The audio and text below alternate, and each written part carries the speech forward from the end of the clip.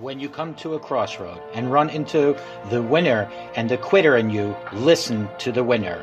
The quitter will never take you down the road you want to travel. I believe we all have a winner in us. There is a winner inside of you. Sometimes we just have been around negativity for way too long, developed the mindset of a winner. The truth is, most people give up on their dream. Most people give up on their dream to live the average lifestyle. But it really doesn't matter what most people do. What do you do? Because you are different. You will never give up on your dream. You will never not listen to the average. You will always listen to the winner in you. You will believe in yourself when no one else does. You will believe in yourself when you have no reason to believe, and you will never, ever quit.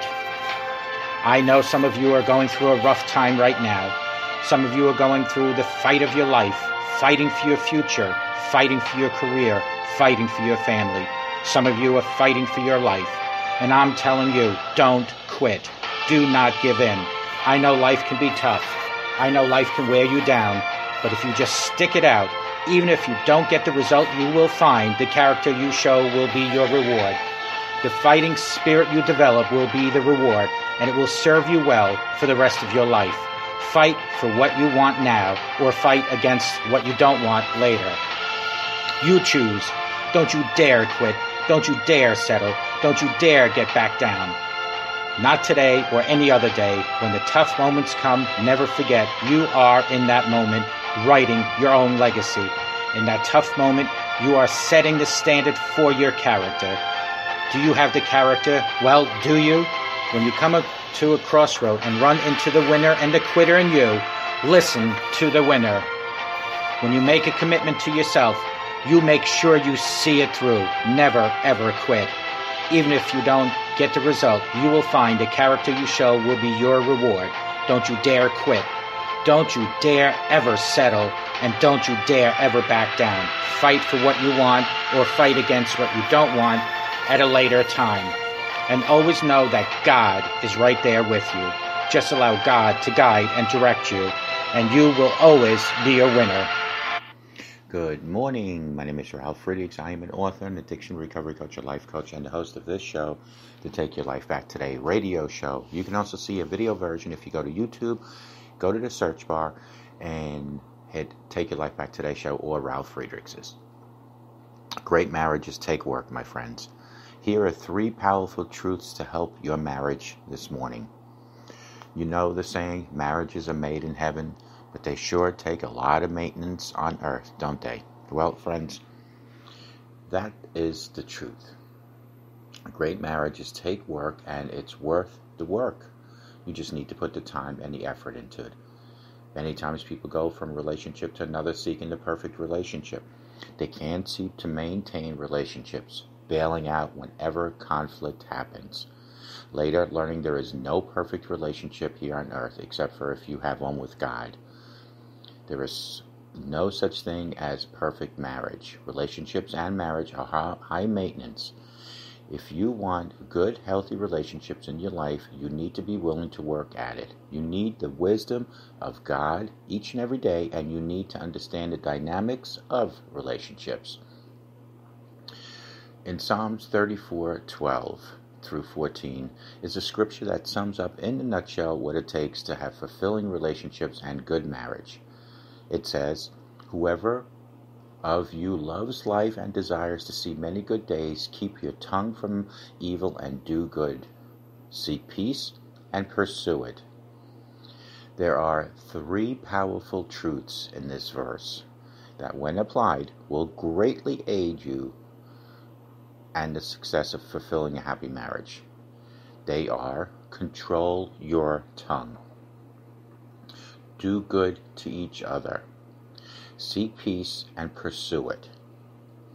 Why is it important for us to work in our marriage? Well, like anything in life, to succeed in it, because God designed us for relationships.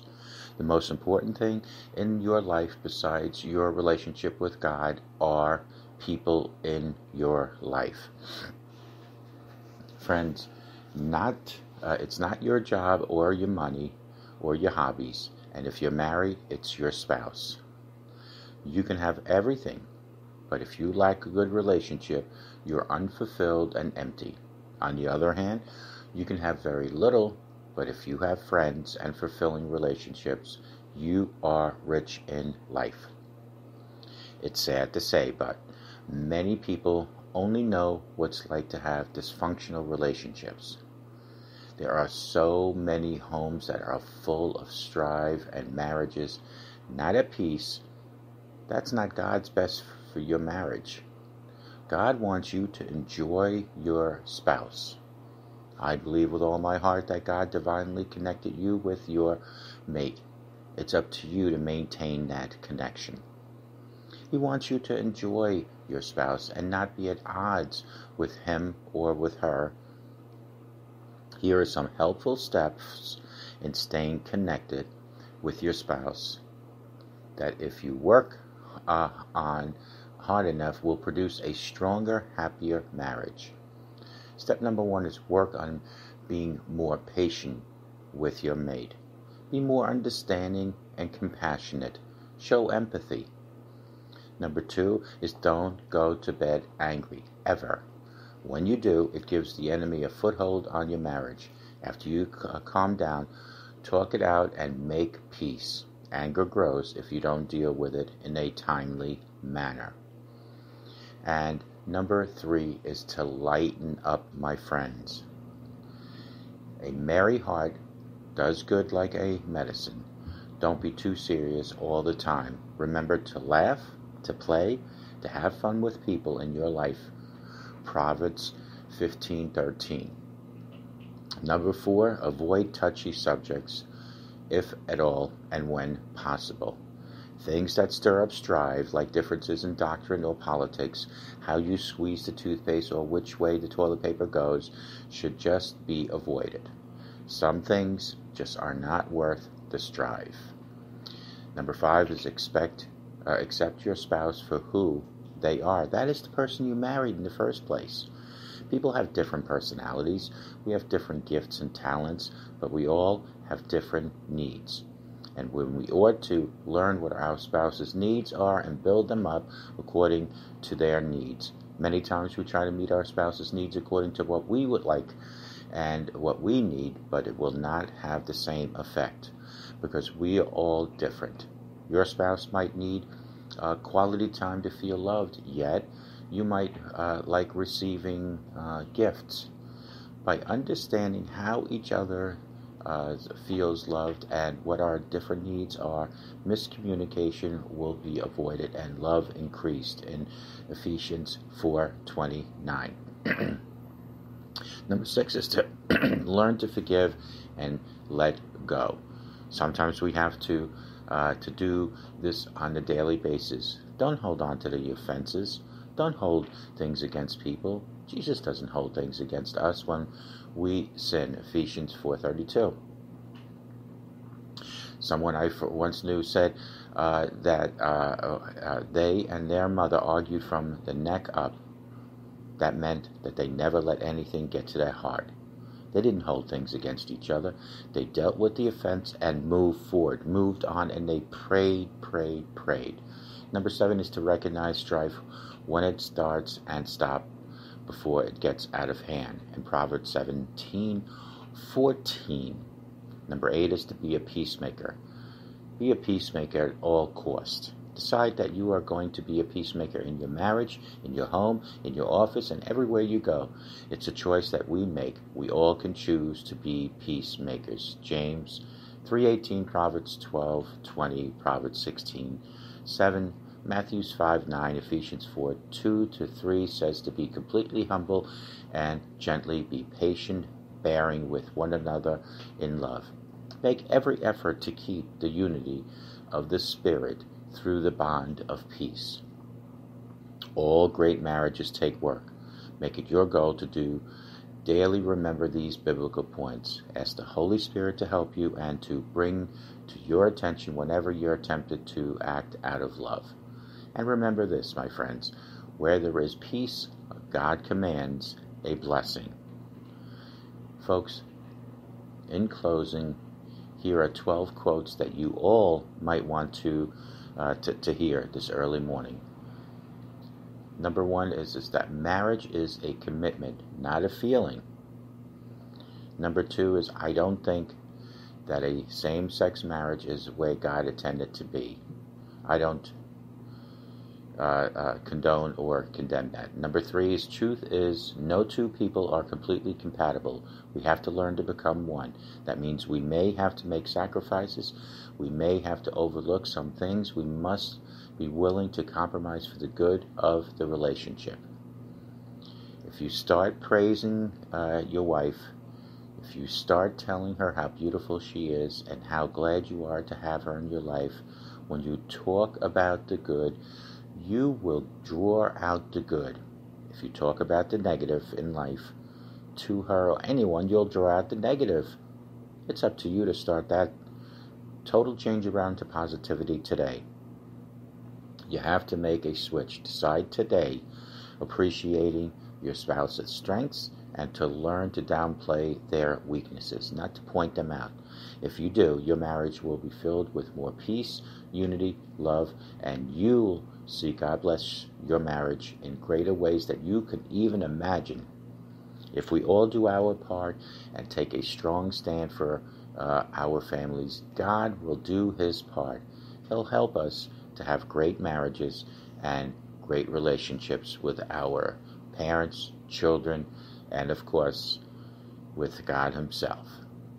Listen carefully to the words and the tone of your voice and the volume when you speak to your spouse. Are you complaining all the time and telling her what she's not doing right? Or are you doing like Solomon, blessing, encouraging, and uplifting that woman or your husband? Men, learn to speak blessings over your wife, and you will see that the women arise to a new level. They will respond to your praise and encouragement. Your words don't have to be poetic, fancy, or profound. Tell your wife simply but sincerely, you're a great mother to our children, and you're a great wife to me. I'm so glad I can always count on you, and I'm so glad God introduced us. At times we're going to get angry. Anger is an emotion God built into us, but we don't have to blow up and say hurtful things that are going to damage our relationship, my friends. Learn to take a setback, collect your thoughts, and think about what you have to say and what you want to say, and say it in a positive way. If a man and a woman choose to marry, two issues must be settled first. Number one, as a couple, we are committed to God. We're going to live a life that honors Him. We will be people of excellence and integrity in all that we do. And the second settled issue must be, as a couple, we are committed to each other and we are committed to serving God. Occasionally we may disagree, say things we shouldn't. We might even pout or get downright angry at times, but when it's all said and done, we're going to get over these obstacles, and we will forgive and move on. Leaving is not an option. We're committed to each other through the good times and through the tough times. Those are the words. And last but not least, we keep a lot of humor and laughter in the home. A lot of times these days, people let the stress of life take the joy from our home. When you can laugh and you can have joy, that's very healthy. You know, my wife, she's very spontaneous and fun. I can hear her laughter all through the house. It sets the tone for the house. I like someone who can laugh, my friends. The second thing is to respect. We just do our best. We don't always agree with each other, but we make the decision that we want to treat each other with respect, with love, and with unity. It is important for a husband to understand that his words have tremendous power in his wife's life. He needs to bless her with words. She's given her life to love and care for you as the husband, to partner with us, to create a family together, to nurture our children. If we or he is always finding fault in something she's doing, always putting her down, he will reap horrendous problems in his marriage and his love. Moreover, many women today are depressed and feel emotionally abused because their husbands do not bless them with the words. But one of the leading causes of emotional breakdowns among married women is the fact that the women do not feel valued. One of the main reasons for that deficiency is because the husbands are willfully or unwittingly withholding the words of approval women so desperately desire. If you want to see God do wonders in your marriage, start praising your spouse. Start appreciating and encouraging her. Every single day, a husband should tell his wife, I love you. I appreciate you. You're the best thing that has ever happened to me. A wife should do the same for her husband. Your relationship, my friend, would improve immensely if you would simply start speaking kind, positive words, blessing your spouse instead of cursing him or her and asking God for direction. Call me at 844-405-HELP. Together we can help each other take our lives back. Be good to yourselves and always be good to each other. Remember, a simple smile to anyone can help them change their day, and He can even change your day. Remember, God wants us to all have a happy relationship with someone in life. Use your words wisely. Watch your tongue. And praise God and ask God to be part of your life daily. Take good care, and we'll talk to you guys real soon. See you tomorrow, and remember, God loves you.